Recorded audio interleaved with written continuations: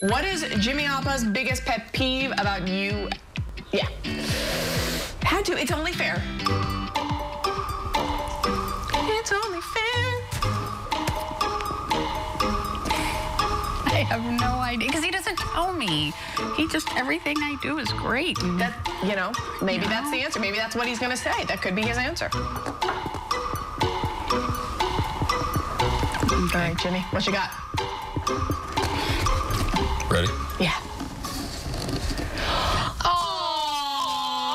Oh, can I just savor that moment, a moment that I'm going to keep alive for as long as I can. You know, we've had a lot of fun over the past week playing the not-so-newlywed game. We were in the hot seat last week. Todd and Jacqueline Carly yesterday. What does she use for hair products?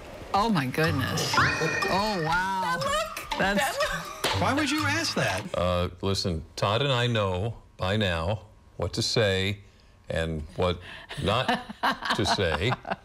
And if you want to join that club, perhaps you'll want to pay very close attention to what these guys have to say. This is David Bulitt, a divorce attorney, and this is his wife, Julie Bulitt, a family counselor, a true match made in... Made somewhere. We're not sure where.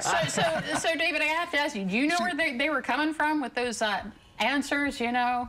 I'm begging you to think this answer over very carefully. I mean, Jimmy was right. He does not have a pet peeve. Well, you're very perfect, Lisa. Thank so you. It is hard to find a flaw. So I think he was just being off. There's an old saying: caution is the better part of valor. Right? and caution is the better. See, yes, I hadn't heard that one. Yes, I substituted awesome. a word. I like it. Yeah. I like it a lot. That would be the reason they have brought this book, the 5 core. Make sure I get it. 5 core conversations for couples. Yes. They authored this book, and it's fantastic. Well, thank you. The topics that you have in there are not some that you might bring up at the dinner table, but they are necessary for conversation. That is 100% true.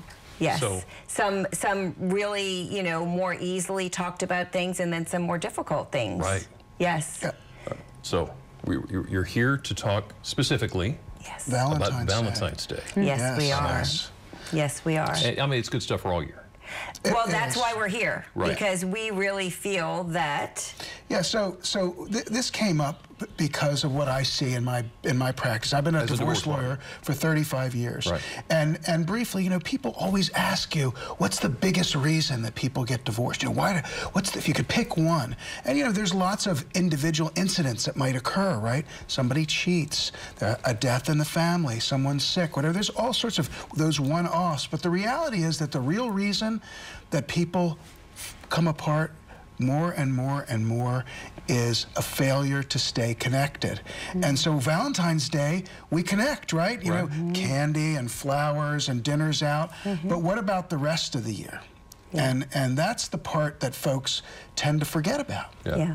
And that's really our message with this book and what we do. We talk about relationships and how to keep them alive and how to keep them going, not just on Valentine's Day, which is a great day to stop and have a great celebration or, some chocolate or flowers, but really how to keep your relationship alive all through the year. And we've actually come up with a very simple strategy that we would love to share with people on 3 things that they can do to keep their relationship going all year long. And one of them is arguing? That's part of communicating sometimes, to be honest with you. Right. It is. Right. There's nothing wrong with that. Yeah. There's nothing wrong with that. So long as you know you're gonna have to find a way to find that compromise. But what Julie's talking about is communicating, connecting, and maintaining consistency. And if you remember those old reel-to-reel tapes that we used to play. I know you're like me. We had the cassette tapes, right? Remember you saw the tape go. If you run that through day to day to day, am I communicating? Am I connecting? Am I doing it consistently? Then I guarantee you that not only your relationship with your work partner, but your home partner and all your other relationships will be improved and the better for it. Well, what if you find yourself rewinding that tape to here's what she's not doing, here's what she's not saying? What do you do then? How do you correct what you're rewinding? Well, when we talk about communication, there are you know, really good ways to communicate and not such good ways. And so when you communicate with somebody, it's really important that you use I statements instead of you statements. Okay. So if you have an issue with somebody, it would be much better to say, I'm feeling upset that you didn't, you know, call me and let me know that you were late, versus like, why are you late? You never called. You didn't call. Right. You know, so start the sentence with an I instead of a you. And then you put your feelings into it first, which diffuses a little bit of the situation, because when you start blaming, people shut down. Right. You also keep in mind, and we're all human beings, right? We have ups and downs during the course of a day, but sometimes it's not what you say, but it's A, when you say it, and B, how you say it. I mean, Julie's not a morning person. It's not a good time for me to hop up and start having a real discussion about something serious. Yes. She's pulling the blanket over her head, right? You know, and so I know if we got something we got to talk about, it's not going to happen before she's out of bed, clothes on, coffee in her hand. Yeah. Yes. It's going to happen.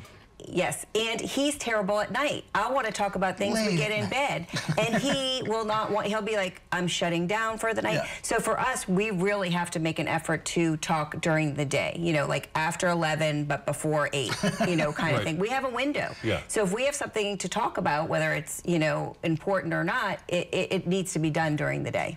And we know that about each other. So it's tone and timing when you communicate. Very important. And if you want to read everything that David and Julie Bulitt have to say about the core conversations for a couple, you can pick up their book. We have a link on our website. I think you'll also find a page about color coordinating whenever you step out as a couple. Yes. Yeah, can we just Take a look at these shoes. take a look at We these have our shoes? Valentine's. Yeah, That's we a got whole thing going on these here. several years ago, and They're a little we scuffed. wear them once a year for Valentine's Day. Well, we wear them during the weekend. We'll be wearing them all weekend long. Yeah, but really we like to celebrate Valentine's Day with something fun. So you and Carol will be wearing matching best. shoes on Monday. Matching shoes, matching socks, matching whatever. Whatever. It's all good.